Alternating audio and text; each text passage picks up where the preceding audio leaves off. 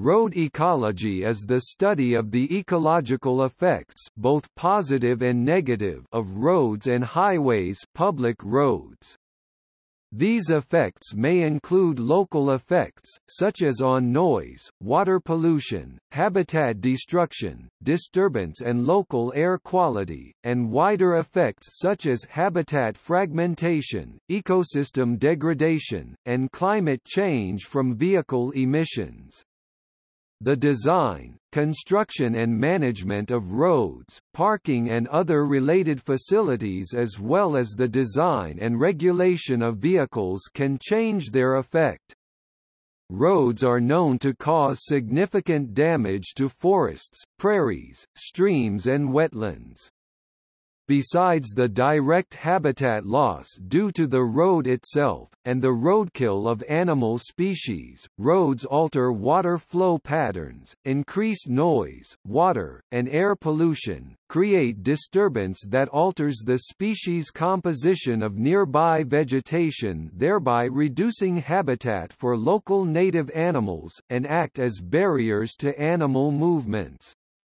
Roads are a form of linear infrastructure intrusion that has some effects similar to infrastructure such as railroads, power lines, and canals, particularly in tropical forests. Road ecology is practiced as a field of inquiry by a variety of ecologists, biologists, hydrologists, engineers, and other scientists. There are several global centers for the study of road ecology. 1. The Road Ecology Center at the University of California, Davis, which was the first of its kind in the world. 2. The Centro Brasileiro de Estudos em Ecologia de Estradas at the Federal University of Lavras, Brazil. 3. The Center for Transportation and the Environment, North Carolina State University. And 4. The Road Ecology Program at the Western Transportation Institute, Montana State University. There are also several important global conferences for road ecology research. 1. Infra-Eco Network Europe (IENE), which is international, but focused primarily on Europe. 2. International Conference on Ecology and Transportation (ICOET), which is also global in scope, but primarily focused on the U.S. 3. Australasian Network for Ecology and Transportation (ANET), which focuses on the Australasian sub-continent. And 4. A potential Southern African Road Ecology Conference, being considered by the Endangered Wildlife Trust.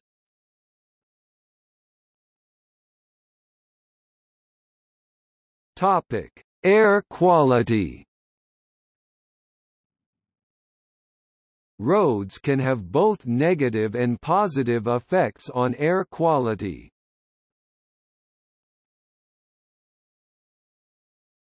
Topic: Negative effects. Air pollution from fossil and some biofuel-powered vehicles can occur wherever vehicles are used and are of particular concern in congested city street conditions and other low-speed circumstances. Emissions include particulate emissions from diesel engines, NOx, volatile organic compounds, carbon monoxide and various other hazardous air pollutants including benzene. Concentrations of air pollutants and adverse respiratory health effects are greater near the road than at some distance away from the road. Road dust kicked up by vehicles may trigger allergic reactions.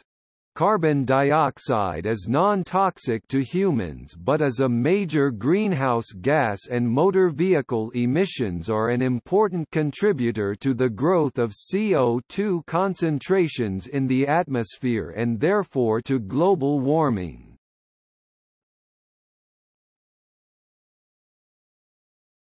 Topic: Positive effects. The construction of new roads which divert traffic from built-up areas can deliver improved air quality to the areas relieved of a significant amount of traffic. The environmental and social impact assessment study carried out for the development of the Tirana Outer Ring Road estimated that it would result in improved air quality in Tirana city centre. A new section of road being built near Hindhead, UK, to replace a 4-mile section of the A3 road, and which includes the new Hindhead Tunnel, is expected by the government to deliver huge environmental benefits to the area, including the removal of daily congestion, the elimination of air pollution in Hindhead caused by the congestion, and the removal of an existing road which crosses the environmentally sensitive Devil's Punch Bowl area of outstanding natural beauty. UTC. Topic: Hydrology. Urban runoff from roads and other impervious surfaces is a major source of water pollution. Rainwater and snowmelt running off of roads tends to pick up gasoline, motor oil, heavy metals, trash and other pollutants. Road runoff is a major source of nickel, copper, zinc, cadmium, lead and polycyclic aromatic hydrocarbons (PAHs), which are created as combustion byproducts of gasoline and other fossil fuels. De-icing chemicals and sand can run off into roadsides, contaminate groundwater and pollute surface waters. Road salts, primarily chlorides of sodium, calcium or magnesium, can be toxic to sensitive plants and animals. Sand can alter stream bed environments, causing stress for the plants and animals that live there. Several studies have found a definite difference in physical properties of waters between catchments or hydric systems immediately adjacent to roads compared with those in environments further away from the studied roads. De-icing chemicals, salt, chlorides and the nutrients brought by particulate pollution such as nitrogen N and phosphorus P can trigger trophic cascades in adjacent waterways.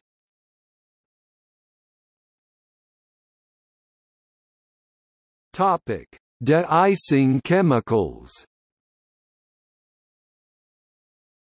The chemicals applied to roads along with grit for de-icing are primarily salt and calcium chloride.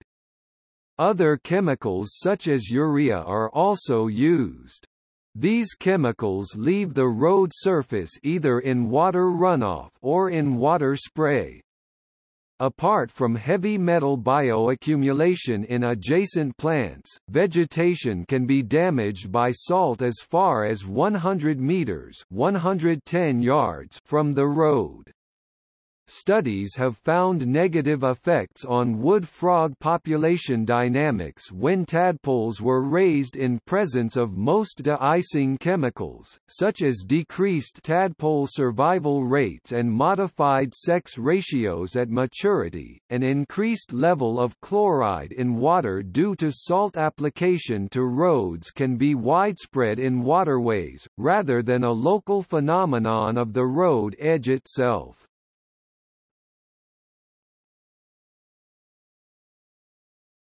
Topic: Noise.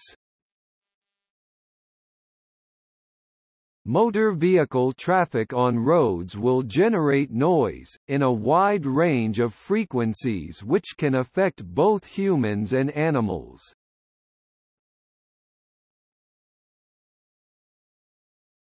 Topic: Negative effects. Noise pollution is a factor of environmental degradation that is often overlooked and typically seen as not having a significant effect, though traffic noise can contribute to numerous disturbances for wildlife. An increasing number of studies have been done on the effects of noise on wildlife. Both the sounds made by motors and the wind over moving vehicle structures, and the ultrasonic vibrations transmitted through the air and ground from vehicle passage can overlap with the frequency ranges and amplitudes used by animals for communication. Several studies revealed that noise can have a negative effect, particularly on birds. Noise from major roads can interrupt or interfere with the calls of songbirds, and their instinctive calls associated with mating, communication, migration, and other purposes are hindered by noise from roads. One study did not necessarily directly provide a fatal effect for the tested birds, but the study showed that species abundance declined around major roads due to noise. Noise effects may also modify the behavior of certain species, such as birds and their feeding behaviors. Birds may spend an increasing amount of time using visual scanning to spot predators as a result of auditory cues and alarm signals from other species being masked by noise pollution. A decreased amount of time spent feeding may lower the mean body weight of birds living near roads, which directly affects their survival rates in a negative fashion. Road noise can be a nuisance if it impinges on population centers, especially for roads at higher operating speeds, near intersections and on uphill sections. Noise health effects can be expected in such locations from road systems used by large numbers of motor vehicles. Noise mitigation strategies exist to reduce sound levels at nearby sensitive receptors. The idea that road design could be influenced by acoustical engineering considerations first arose about 1973. Speed bumps, which are usually deployed in built-up areas, can increase noise pollution. This is especially the case if large vehicles use the road and particularly at night.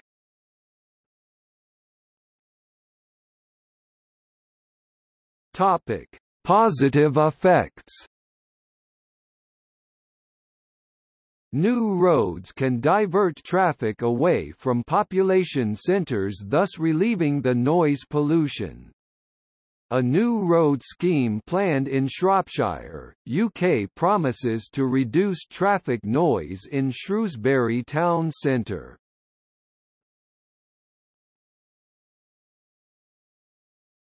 Topic: Effects on wildlife.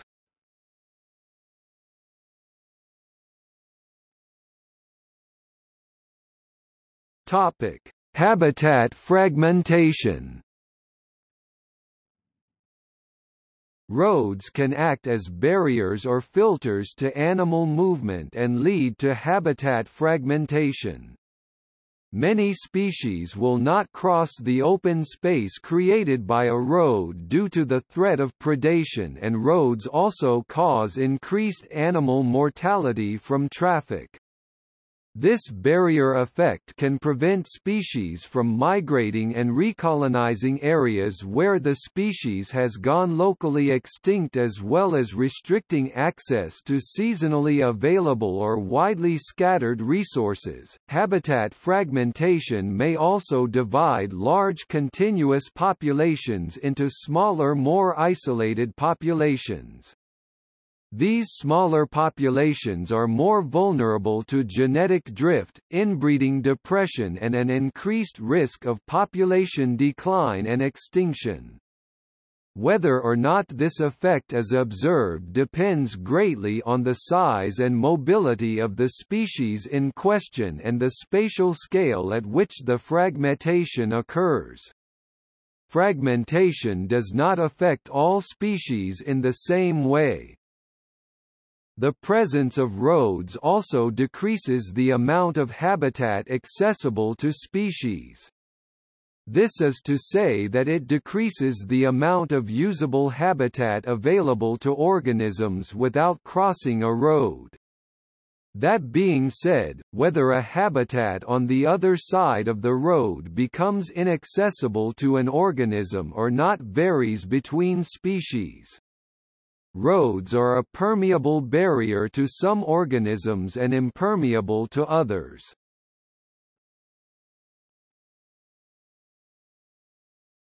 Topic: Amphibians and reptiles. Roads can be particularly hazardous to populations of amphibians and reptiles that migrate to vernal pools, or to the gravel on road verges that several species try to use as nest sites. Reptiles' instinctive activities can lead them towards roads and lead to an increase in mortality rates. Snakes, for example, may use roads as a source of heat for thermoregulation. Also, some turtles have been noted to lay their eggs on road shoulders. Migratory patterns from season to season can also bring frogs and snakes into contact with roads and lead to an increase in their mortality rates.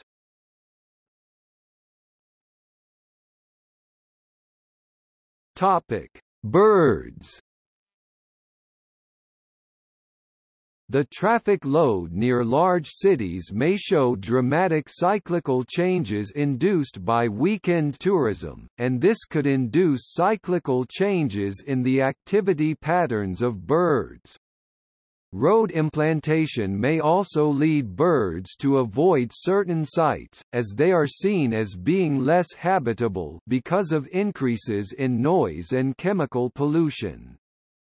Certain bird populations may then become confined into smaller habitable sites, leading to an increase in possibility of extinction caused by illness or habitat perturbation.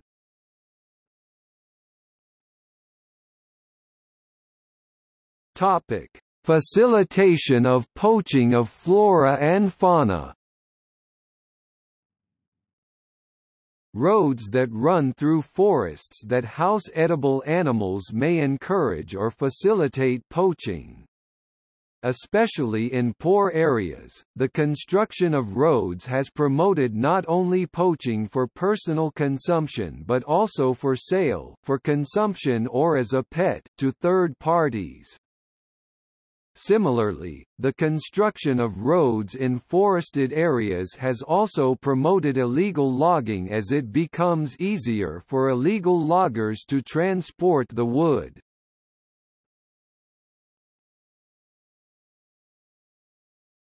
Topic: Mitigation efforts.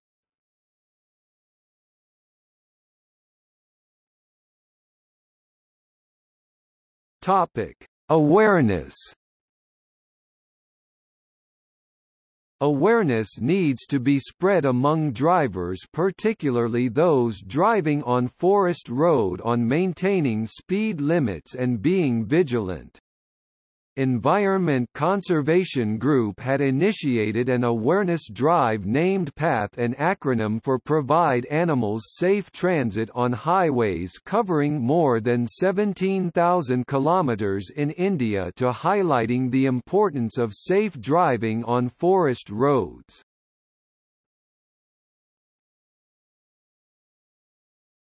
Topic: Road permeability. Wildlife crossings that allow animals to safely cross human-made barriers such as roads, are intended not only to reduce roadkill, but ideally to provide connectivity of habitat areas, combating habitat fragmentation. Wildlife crossings may include underpass tunnels, viaducts, and overpasses.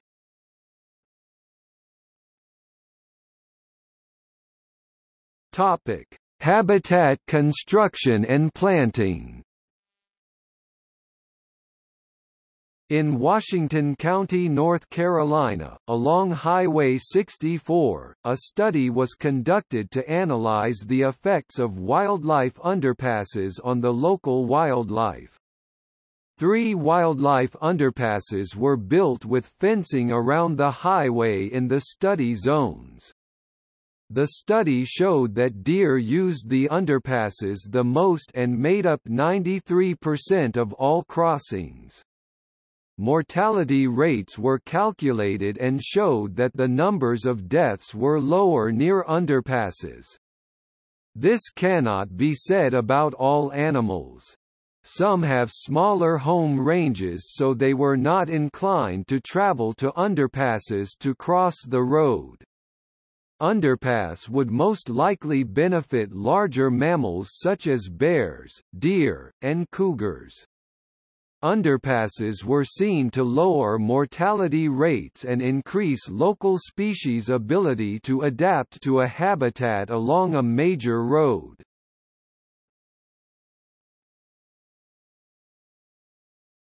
Topic: Recycling.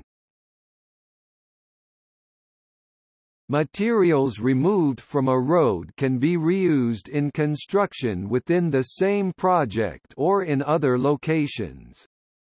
Road construction can also use waste materials from other industries. Asphalt pavement is one of the most recycled materials in the United States. It is estimated that over 80% of asphalt pavement removed from roadways is reused as construction aggregate. It can be mixed into new pavement or used as a subbase or fill material. Similarly, concrete from road or building demolition can be an excellent source of aggregate. Common examples of waste products used in road building include coal fly ash used to make concrete stronger, asphalt shingles and shredded tires used in asphalt pavement, ground glass and steel mill slag used as aggregates. In 2012, U.S. asphalt plants used an estimated 68.3 million tons of reclaimed asphalt pavement, 1.86 million tons of recycled asphalt shingles, and over 1 million ton of other recycled materials to produce new asphalt. See also